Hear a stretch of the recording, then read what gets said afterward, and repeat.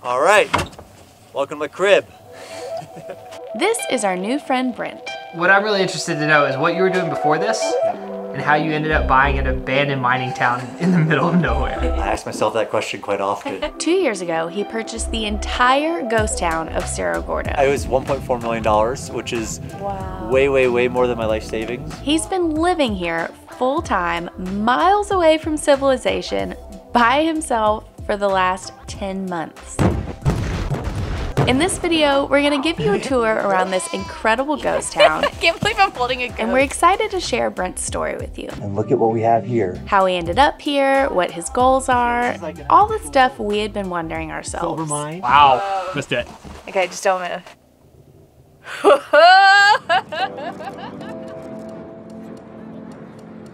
For your chance to win an epic trip and support an awesome organization, just go to omaze.com/KNN. After a very interesting week in Las Vegas, we rented a car. Ready to go to California for the first time? Yes! Received 2 negative COVID tests and drove 4 hours west into the middle of nowhere, California to meet the man behind one of our favorite new channels on YouTube.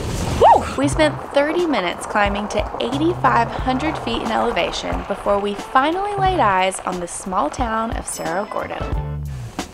We do not call 911. Oh. We're here. I don't even know which house this is. It's so quiet. Not really in like a creepy or eerie way. At least not yet. What's up, man? Thanks for coming. Hi, Brent. Hey, how's it going? I was like, is this what they do in the old days? I don't have cell phone service. I was like knocking on doors. Right. Well, think about this. In the olden days, they used mules to get up the road. That's so crazy. It was worth the journey out here just to get to drive up the road. It's so beautiful. Yeah. Well, you guys made it. Not everybody makes up the road, unfortunately. Yeah, thanks for the tip on the 4-wheel drive. What are you gonna do? Take a little tour or settle in, or what are you thinking? You want to show us where we're staying? And Sure, then we'll go from there. I got you guys set up in the only potentially haunted. Oh no! I'll be honest with you, I don't really love the bunkhouse. I have my one and only ghost story from in here. Originally it was a bunkhouse for some of the miners here. Yeah. So it was built in 1900. Generally avoided at night. Yeah. This is the kitchen. Sweet. You get a cast iron stove. You got this, the microwave, refrigerator. This is not the haunted room. Haunted room's the back left. So this was one of the projects over the summer, because this building originally had like carpet in it. Yeah, the floors look great. I sanded it myself, so I'm pretty proud of it. That's awesome. Yeah. So what's the ghost story with the bunkhouse? So we'll go back into the kitchen and I'll tell you. Okay. So one of my favorite places to watch the sunset is just above us on the ridge there. Yeah. And so I was walking up one night, and this is back when the caretaker was staying here. I was walking by and I saw somebody look out this window. There used to be like these lace curtains there. Very, like horror movie. So the lace curtains opened up, somebody looked at me for sure, and they closed it. And I wasn't super blown away at first because we had contractors up here helping work on the property. Yeah. This was like a year ago, and so I figured, oh, it's the contractors, I'll forget about it. So I watched the sunset, came back. Next morning I went to Robert, who's the caretaker. I was like, hey Robert, how long are the caretakers staying here? And he kind of like looked at me, he's like, they left 2 weeks ago. And then like immediately, I'm a very rational person, right? So I'm like I was like, all right, there's a draft, started rationalizing in a way. So I was like, all right. So I came back over here. This is like a twist light like this. So you have to twist it, right? Yeah. So it was on, so I twisted it off, and then I left, and I put a padlock on the door, so like the padlock thing. And I was like, no one is getting in here. And I was the only one in the world with a key. So I forgot about it, I went about my day. That night I went to go watch the sunset again, and as I went back, the light was back on. And I was just like, I know I was the only human being in the world with a key. And so, yeah, I avoid this house. This is where we're sleeping tonight. This town doesn't have running water. I think she's the ghost. This is so cute. All right, we're all settled in. Brent's about to show us the entire town, but first we're gonna give you a tour of the bunkhouse where we're staying. So he's already showed us around the kitchen. I'm really excited to try to cook a meal on this thing. And this hallway is pretty much just 6 bedrooms. This is our bedroom where we're staying. This is another bedroom with a twin bed and some scary looking dolls. I love this bedroom. It has these beautiful doors. and this super cool fireplace. Smells like a fireplace in here. This is a storage room. This is another bedroom. A really cool dresser. And bedroom number 6. It's a pretty sweet setup. Yeah. And that's it. I don't know if you've noticed or not, but in this whole house, there is not a bathroom. Let me show you where it is. That's our outhouse. Ooh, this is gonna be a cold walk in the middle of the night. The ghost left a little note on here that says, please latch the door. Oh, wow. Doesn't look too bad. Oh, look, he even put a real toilet seat on the on the wood bench. Toilet paper, hand sanitizer. We're good to go. Fancy. I was expecting a hole in the ground, honestly. If you'll excuse me, I'm gonna try it out. So as soon as you saw it, were you like, yes? Oh yeah, the whole ride up, you know, it's just like, I mean, it's a long road, and so I remember being, wow, like a kid. It builds a lot of anticipation. Yeah, exactly, and I like that, and then you go down the final turn, and I remember the whole town presented, and I was like, wow. Yes, that's exactly what just happened to us. And I remember I just came, and they hand you like a set of 50 keys, and they're like, good luck. I remember just thinking like, aha, you know, you're excited. So I remember coming up, and I had like 3 friends with me. We found an old bottle of whiskey in the saloon, and like we drank that, and we're like, haha. And then I remember waking up, and I was like a little hungover, and I was like, oh, well now we gotta do something, you know? And for the last 2 years, it's figuring out what to do. That is the best story. The cats look like they run the show here. Yeah, it's their house. I just get to inhabit it occasionally. No, we rescued them. A farmer called me one day, and he said, Oh, you're very friendly. do you want some cats? Good to have some company. There's Gordo, boy. star of the show. Hey. Okay, so 2 questions. Yes. Before we start the tour. Yep. What I'm really interested to know is what you were doing before this and how you ended up buying an abandoned mining town in the middle of nowhere. I ask myself that question quite often, but before this I was running a backpacker hostel in Austin, Texas. And so, you know, like bunk beds in the rooms, meeting travelers. And it was my way of like traveling without going anywhere. I always liked like hospitality, and especially like hospitality with history. And so the hostel was doing good. I was looking for a bigger project. And my buddy texted me this link to buy your own ghost town. And he texted me at like 2 o'clock in the morning as a joke. He was like, I know you were looking for a bigger project. You know, is this what you had in mind? The next morning I woke up and I started reading everything about Cerro Gordo that I could. I just became obsessed, you know, it was just like, this is it, this is the one. Growing up, my grandfather watched Gunsmoke all the time, you know, the Western show, like on repeat. And so I used to wear like cowboy boots around while I was living in Florida. Sounds like trouble. Well, that's the way you make a living, isn't it? And I think this like sparked something in me about that. And then here we are. Living your childhood dream. Most days. What's the vision 5 years from now? I'd love for more people to be able to come up and experience the place. I think it's one thing to come up for the day and take a day tour and all that, but it's always something else to spend the night here, you know, see it in every hour of the day, how the sun hits the mountain at different hours. So I want to offer overnight accommodation. So the first step of that is we're rebuilding the American Hotel, which burned down in June. And so that'll have 6 rooms. So the first, hopefully by next summer, we have the hotel up and running. And then after that, who knows? I mean, it's one of those projects that like, it's my life, you know? It's not one of these things where I can see in 2 years I'll be done. There's 400 acres, so I could always add more little cabins out back and stuff like that. Yeah, I'm okay with that. I'm okay thinking that I'll be here kind of for the rest of my life, I guess. Wow. Yeah, something. Kara's made a new friend. I love these cats. They have a lot of energy. Yeah, they're spoiled. They live their best life.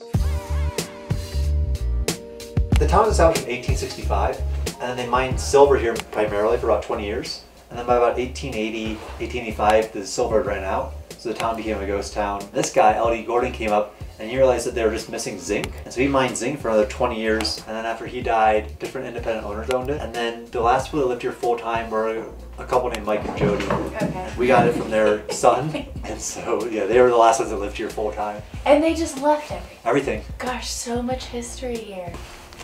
That was the Gordon house, and then this house across is the Belshaw house. It was owned by a guy named Mortimer Belshaw, and he's the one that really made Cerro Gordo what it is today. Kind of like Jeff Bezos back in the day or something. Yeah. This is like his original house, and next to it, he had a personal chef, so that was his cook's house.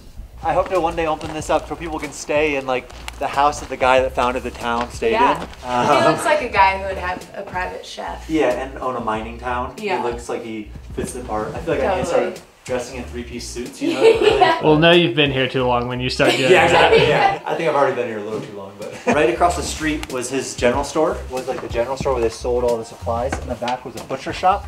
And then one day I was digging by the back and I started finding like all sorts of bones. This is before I knew it was a butcher shop, and so you're like, Abandoned town with bones. Yeah. I like that you decorated for Christmas. Oh yeah. Yes. Had to get into character. This was built in 1868. Wow. When we bought it, it was kind of just Oh my god. being used for storage, and so a lot of this has been kind of curating it and sorting through what was here. You never knew what you were gonna get, you know? It's like from all different eras. So there's like a bunch of old dynamite boxes, which I think are really cool. So this is what they're mining here. This is galena, which is like a silver lead ore. If you feel it's quite heavy. Oh wow. This is probably my favorite find. Like down in one of the mines, I found this jacket. If you feel it, it's really stiff and it's well preserved because they rub wax into it to make it waterproof. And the craziest thing is, so I looked it up, and it's this company called Black Bear, and it's actually this guy bought the brand a couple years ago, and he's trying to bring it back to life. Wow. So there's a lot of parallels between like what he's doing and Cerro Gordo, and he was able to date it. That's 103 years old. That's awesome. So yeah, like every day back in the mines is like a treasure hunt. Like these are original dynamite instructions from like the 1800s, and it's like that wax paper. I feel like this is all stuff that I shouldn't get to touch. I feel that way sometimes back in the mines. And then for me, each of them sends me on a different Google hunt to try to figure out how old each one is, where it's from. Do you have internet up here? I have a hotspot, so I can hotspot my AT&T, but no streaming, no watching too many things up here, unfortunately. Yeah. That's okay. Could be a good thing. Yeah, exactly. These are the goats. These are the stars of the Hey show. guys. They're new additions to the property. The star of the goats is definitely Tofu. Tofu's the smallest one, this one. She's the crowd favorite. Okay, here we go. Who's first? Be nice. Be nice. Oh, sorry. Oh, look at Tofu being all sweet. So we have Elon, Tofu, and that's Beretta. They are so fun. So what do they do? Like, why are they here? Just pets. I just fun. wanted some like live of any type up here, you know? You want to hold Tofu? Hi. Oh. Hey, little girl. She's like a really big, fat puppy with horns. Can't believe I'm holding a goat. Good girl. That was super fun. So this was the assay office. So the assay office is where they tested the quality of the minerals coming out of the mine. So they would say, oh, this is 18% silver. This is 25% silver. And what I think is kind of an interesting contrast is that they would determine whether they were rich or not there. And then this used to be one of the original brothels. So it's like they would strike riches and immediately go to the brothel or some interesting setup like that. So before you came here, did you have any experience with like construction and building? No. Nothing? Nothing. So to start off, there's a little cabin over the hill over there quite a ways. So I started working on that first because I thought the stakes were lower. Like if I messed up that cabin, nobody could at least see it. Yep, it's not like in the main And so town. I built up my confidence over time, and now this is like a bigger project, you know? It's gonna be like a whole thing. Come on in. That's like one of the original bars from the town. So they would stamp at Cerro Gordo, so that way if anybody got caught with the bar that wasn't supposed to have the bar, obviously they'd be in a lot of trouble. This is silver? Silver and lead mixed, yeah. Even if you were to tell me that that bar was $10,000, I would still keep it just because it's part of the history here, and I haven't seen any other Silver Gordo bars since. So I feel like you have a pretty good vantage point from here. Yeah. How much land do you, like how many acres do you own? The property is about 400 acres. Okay. And so about 100 of it is here. So it goes to like the peaks and valleys above us. And then if we were to go to the saddle right over there, then it looks into Death Valley National Park, and we have about 300 acres over there. And originally this building was like a mechanic's garage to work on the wagons and stuff. Over the years it became a church. And the stained glass is, they shot a movie up here called Nevada Smith. It was a Steve McQueen movie, like an old Western. And they donated the stained glass after the movie was done. Don't even trust a friend. So one of the owners incorporated that. And then now it's kind of like a movie theater chapel mix. I think it'd be hilarious to have like a film festival of sorts where like everybody gets dressed up in like almost tuxedos and we have like a red carpet, you know, and all that. And then you're like, come on in. And this is like this old crappy building. Everybody has to wear three-piece suits. Exactly, yeah. Oh, look at all the chairs. So when we're done with the vlog, There you go. we'll send it to you. It's pretty neat because this is just like an old sheet metal building, but because it's in a ghost town and because they've put some cool like theater chairs in here, it feels really special. Just for where we are on the tour, this is our haunted bunkhouse that we're sleeping in tonight. The church, Brent's house. On your video, we were like, not going in there. And then Well, that's like where the we're full sleeping. experience. If you want to come and stay at a ghost town, then why not stay in the place with the ghosts? That's true. At least you didn't put us in her bedroom. No, that's the back left room. All right, so I just picked up a couple lights and we're about to go check out our first mine. Brent's done some renovations to this one. I recently flattened this with the backhoe because that's the mine. And my hope one day is to create a cabin here because the views of Mount Whitney and then the town would be beautiful. And then I want to create like a bookshelf here, and you'd slide the bookshelf and it would show my secret private mine. Yes. And I'm even gonna like backfill it so it looks like the mountain, so you'll never know mine was here unless you open up the bookshelf. So So you have to have some like Brilliant. Willy Wonka like hidden stuff up here, you know, in a Yes. ghost town. This is the brightest flashlight in the world. Is that like a true statement? Yeah, like actually the bright. See, it's just like boom. Whoa, I don't even need my headlamp. I know. This is crazy. Wow. So yeah, this is like an actual silver mine, and I think a lot of times when people see stuff, there's fans inside of the flashlight. Oh, okay. To cool itself. We're not all about to die. I still have my sunglasses on and I can still see. This is massive. Yeah, there's something like 30 miles of mine underneath the town. Oh, And back in the day, this was called the Safeguard Mine. Oh my gosh, I think that's a bat. I think we just passed a bat. Oh yeah, there's bats back here. So it's a bit messy back in this mine because this is where I celebrated Christmas this year. Oh, wow. Couch is not easy to drag back here. Did you do this by yourself? Back here. There's a lot of dragging and a lot of time on my hands. Can you imagine just opening the bookshelf to the cabin that you're staying in, walking 100 yards down a mine, and then just having this place to hang out? Yep. This has to be the only mine in America that has a Christmas tree snowman in it. I hope so. This is like a vertical shaft from the mine that just goes straight down. Oh, wow. Oh my gosh. That's not where we want to drop the camera. No. Have you made it down there? I did. Yeah, I used rope just to be a little more safe.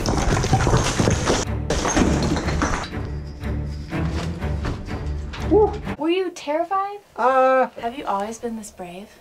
don't know if it's brave or dumb, but I mean, we can go a little further. I have more creations of my own boredom ahead, Okay. which include a mini golf course. No way. Yeah. You are like the Willy Wonka. You know, I got too much time on my hands. That's so creepy. Excuse me, ma'am. I don't have the carpet down yet, but this eventually will be my mini golf course that I play putt on. You were the right person to buy this though, because if somebody would have bought this just like trying to turn it into a resort to make money, it just wouldn't be the same. Yeah. Like you can tell that you're doing it for the love of it. Yeah, I do love it. I have fun with it, which I think is important. So yeah, this is the, you know, just line up your putt and like cut the hole in there. This is another kind of, I'd be careful. Yeah, thanks. Just another, I'll do the light, just another kind of sketchy pit to. Wow. Oh gosh. Makes my stomach funny. Oh, that's deep. Okay, now we'll be completely dark. Let's do it. Okay, just don't move. All right. Ready? Nobody Ready? step. 2, yeah, don't move. 1.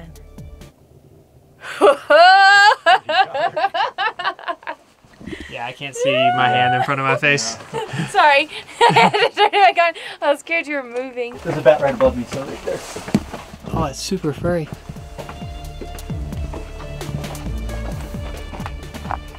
Woo, that's a big transition. Yeah. California desert sun from a cave. Does she start? Doesn't sound too good, huh? No. All right, we'll take the car. That was a fun idea. So go up this road, and Okay. then we're gonna turn up the other road. This is just all so much fun because I feel like I'm doing something wrong, Yeah. but you own it. Right. So we can do what we I want. feel that way sometimes too. It is huge. This is the hoist house. Inside is the Union Mine, and the Union Mine is the main mine at Cerro Gordo. It's the mine that goes 900 feet straight down, and every 100 feet there's levels to it, and they pulled something like $500 million worth of silver out of the hole. What? It's the reason Cerro Gordo is what it is. So I'll show you how you get down into the mine. But keep in mind, when I show you the cage, all of that rock we see, all those big dirt mounds, all came out of this cage. So it was just running 24/7, up and down, up and down. Wow.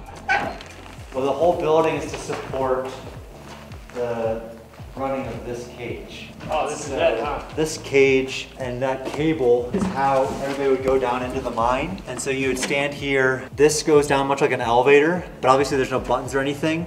So there's a wheel back there that a guy's looking at a dial, kind of guessing how far down you are. I'll take care of the bank account. What's the combination to the safe? Bye, guys. Yeah, what's the combination to the safe? Where'd you hide all that money? Bye. Where's that money in that suitcase? Oh man. All supported by that cable above me. That looks like it might have been here since the 1800s. Yeah, I don't have any records of it being replaced, so I think that's the unfortunate truth. It feels to me like an amusement ride. So there used to be an amusement ride called the Tower of Terror at Universal Studios. It feels like that, but then you have to remind yourself, it's not Disney. It's not meant to be safe. Yeah, exactly. This is actually dropping like that. It takes 45 minutes to get down to the 700 level in this cage. No. Just waiting, and then you're thinking the whole time, if anything falls, I'm falling, the whole shaft is 900 feet, I'm falling 900 feet. That's gonna be the last 900 feet that I do. Yeah, right. They say it's not the fall that kills you, it's the impact, you know? Yeah. So, My favorite part was when you said the guy with the wheel would just kind of guess. yeah, he kind of guesses. I'll show you the. Yeah, I'll show you Is that still, we need is that to still learn. how it is? Yeah, and that's the original hoist that would let people up and down. So there's a guy running at 24/7. So who is he? Who's doing this? We have a guy named Cody that operates it for us, but It if is you look bouncy. at that very primitive dial, Yep, with the that markers. shows you how many feet down in the earth you are. So the shaft is all the way over at that end of the barn. And the guy in control is... Over here. So You not very ready? close. There's a lot of yelling. Cody's got to be a huge guy. He's a very big guy. This yeah. thing He's very is strong. so heavy. And he, So he just sits here with his own body weight and slows you down. yeah. So you have a lot of faith in Cody as you're getting lower down there. No, thank you. But we've never taken it past the 700-foot level. But there is a 900-foot level, which the Indiana Jones treasure hunting part of me is like, I have to get to the 900, you know? Yeah. So far I haven't been able to convince them to waste their whole day sending me down to treasure hunt. But maybe one day I can convince them to do that.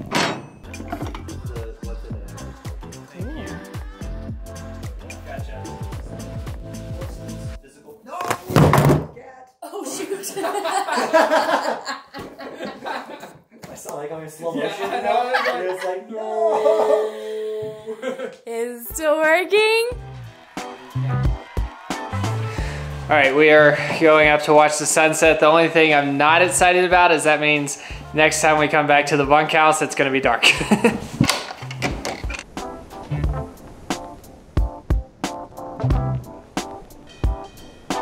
Right over there is Death Valley, and then right over there is Mount Whitney. So you see kind of both the highest and lowest peak in the continental US at one spot. And I just love that high-low. I think even in town, I want to be able to have everything from nice hotel rooms to like basic campsites. They kind of play off that Yeah. high-low across the whole board. I think that'd be a lot of fun. Who'd have thought? Cerro Gordo. Cheers. Cheers. Thanks for having us out. Of course, yeah. Thank you for coming. Or twist this thing. Oh yeah.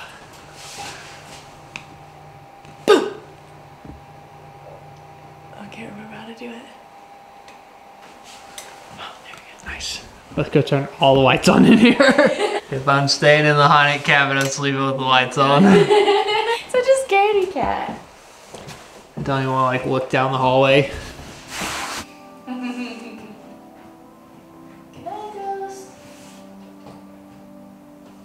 Don't taunt them like that. What are you doing? Ate my lunch. It's cold up here. Yeah, the contrast of old cash register, but really it doesn't work, so just Venmo me. And usually people can't Venmo because they don't have service. The only time that I really realize how sketchy it is when I'm editing videos after the fact. Yeah. I'll look at them like, oh, come on. The ghost knock over your lamp. Yeah. Dang it, ghost, not again. I'm glad you gave me this light. That's already dead. It doesn't. I can't. Only the best for my guests. That's crazy. This tiny bottle has to be like 15 pounds. I was cleaning up the shelf. I was like, wait, oh, I thought it was glued down at first. What do you do with mercury? I think it's very toxic. Yeah, I think it's not I don't think you want to drop that. You won't believe how heavy this is. Can I hold it? Can I hold it with one? Wow, that's insane. I'm trying to think. I do my curls with like 15 and 20s. Right. And I feel like That's that's so about heavy. it. Yeah.